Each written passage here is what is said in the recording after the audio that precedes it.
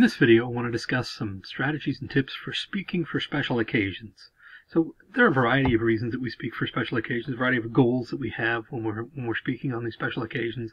As you can see here, some of them include to celebrate, to give thanks, to mark important occurrences, to honor key figures, to commemorate, to inspire, to entertain. So there are a variety of reasons that we may be giving these speeches. It's important that we identify which of these would be our goals, and that will help us shape the type of language that we use, and in the end, what kind of strategies we might use. So special occasion speeches take place for a variety of reasons. So we need to have a firm grasp on what the reason is for the speech that we're going to give, and prepare and plan accordingly. There are really two strategies and broad strategies that we use in speaking for special occasions. The first is to magnify, and the purpose here is to, as you can see, amplify emotion, exceed expectations, promote positivity and goodwill, and build the audience's admiration and appreciation toward the subject. So we're really just trying to magnify this idea or this person, and just build them up and really put the focus on this person, this event, this whatever it is we're talking about, or whoever it is we're talking about, bringing all this attention to them and building them up in as large a way as possible, just trying to magnify that person, their achievements, or that event and the importance of that occasion. And so bringing greater magnification to the understanding of why we're there. So magnification is the first strategy that we might use. The other is identify. So sometimes we give special occasion speeches in order to identify, and we use this strategy to build familiarity and closeness, to create a sense of community, and really just kind of bring people together. And so in that case, we would be working specifically to identify strongly with that audience and help connect them to that idea, that person, those things, and really build that bridge between what we're talking about and the people in the audience there. So just a few tips for speaking on special occasions. First of all, keep it short.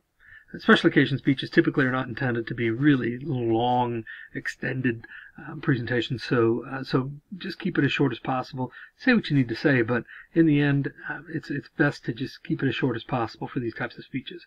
Secondly, acknowledge the obvious. You don't need to hide your purpose, under a basket or whatever. We need to get it out there in the open. If we're there because somebody has passed away, then let's acknowledge their passing.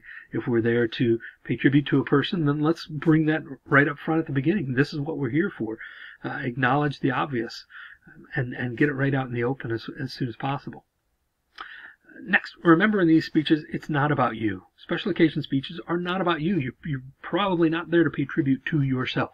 You're there to honor someone, something, some event that's had some impact on people. And so don't bring the focus back around to you. Keep the focus on what you're there to talk about. It's not about you.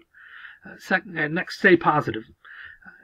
It's important even in times when we're talking about difficult topics, that we can find some positivity there. We can find some light in a dark topic. If we're giving a speech and for an occasion about someone's passing, we can put that person in a positive light. We can talk about their positive attributes and the things that they accomplished and so forth. If we're speaking on the occasion of a tragedy, we can find some positive things that came out of that tragedy. We can acknowledge the sadness of that tragedy, but at the same time we can stay positive by focusing on the positives, some things that grew out of that tragedy that may have impacted people positively. So as much as possible, you want to stay positive in special occasion speeches. You can use humor in these speeches, even in some of the sadder topics, but do so carefully.